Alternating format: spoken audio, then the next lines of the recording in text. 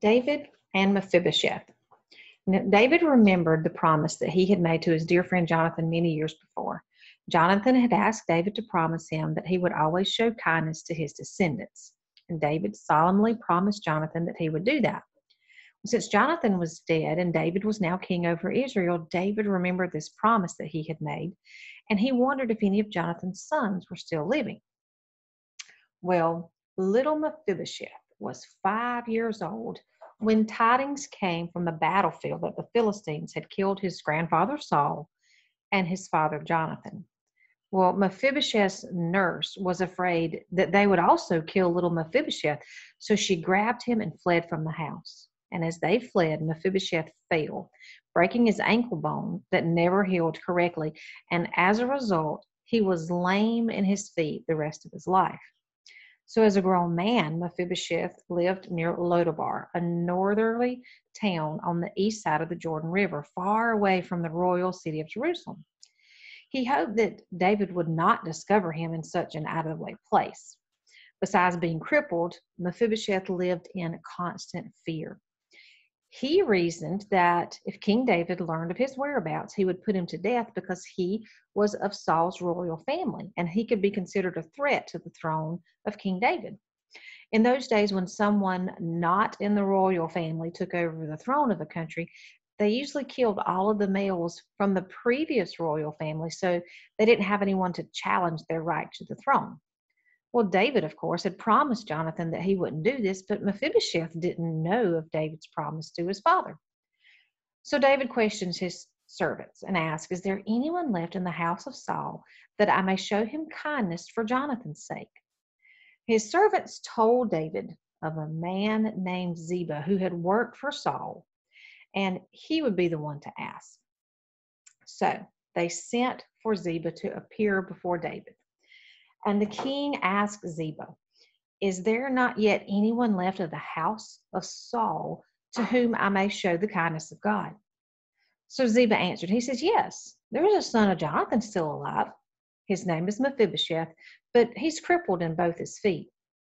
"So where is he?" demanded King David. "Well, he's in Lodabar," answered Ziba. Learning the whereabouts of Jonathan's son, David commanded, "Bring Mephibosheth to me." Imagine how Mephibosheth must have felt when the messenger arrived at his house to bring him to King David. He was sure that the day he dreaded had come at last, and Mephibosheth thought, "King David has discovered me, and he knows that I'm a grandson of his enemy Saul, and he is surely going to kill me." So in great fear, Mephibosheth left his home, thinking he would never see it again.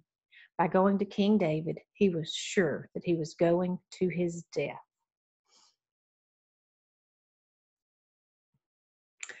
Well, when Mephibosheth arrived at the royal palace, he was brought before King David, and trembling, he fell on his face before David. "Mephibosheth," said the king, happy to see one of Jonathan's sons. Bowing low, Mephibosheth tremblingly answered, "I'm your servant." He expected to hear words condemning him to death, but instead he heard David say, "Do not be afraid. I will show you kindness for Jonathan, your father's sake. He was a good friend of mine, and I'm going to restore to you all the land of your grandfather, King Saul.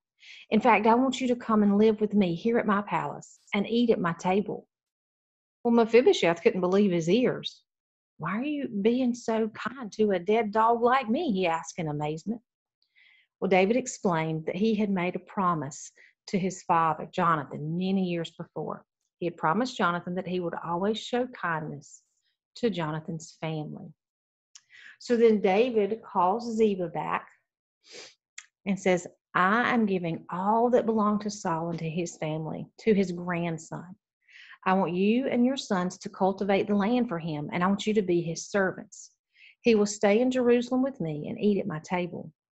Well, Ziba, who had previously served King Saul, had 15 sons and 20 servants who served him.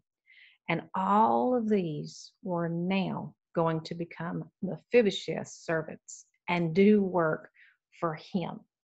So in a matter of minutes, Mephibosheth had been changed from a miserable, wretched, poor person into a wealthy man with land and servants. No longer did he have to fear for his life. He was now taken right into the king's family. What a change.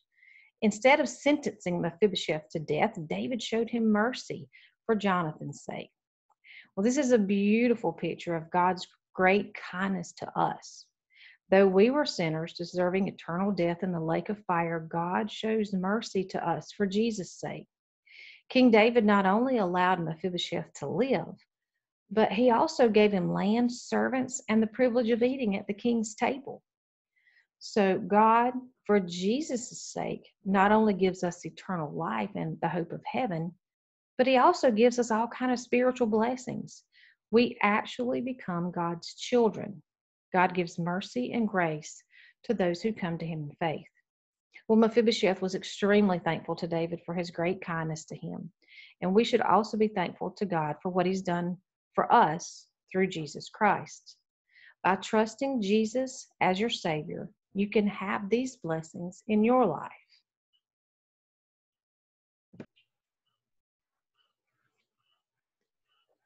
So some years later, David had to flee from Jerusalem when his son Absalom tried to steal his throne.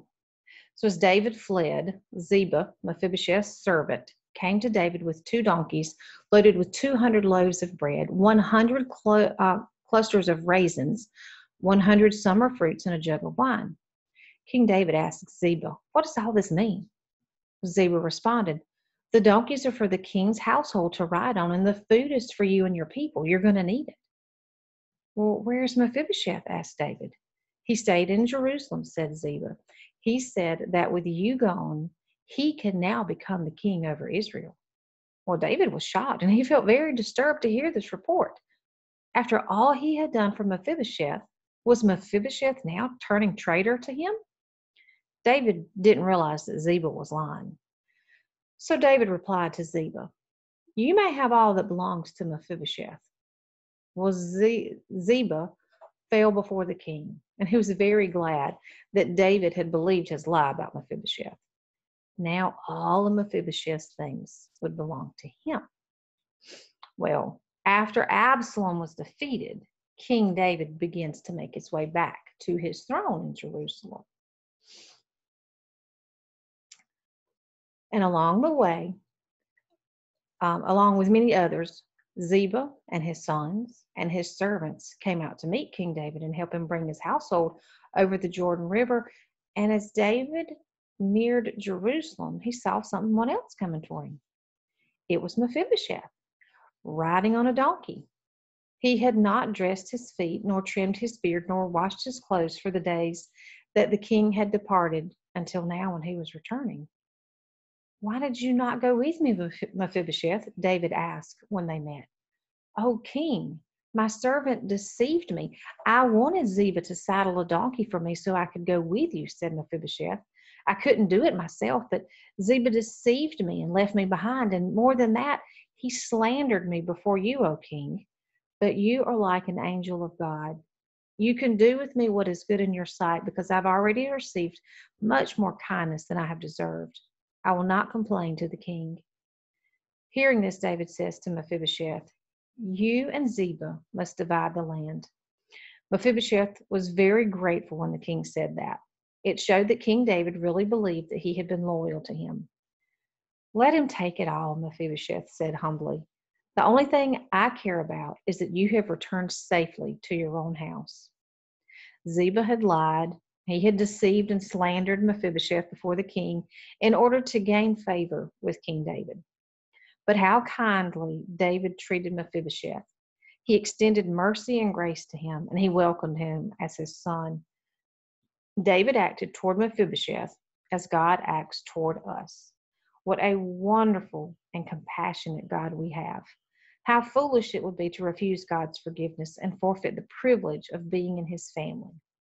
Today, you can say to him, "Lord, I don't deserve your mercy, but because I have sinned, thank you that your son Jesus died for my sins and that Jesus lives eternally. And because of that, I want him to forgive me, save me, and give me eternal life. I receive him now as my Savior.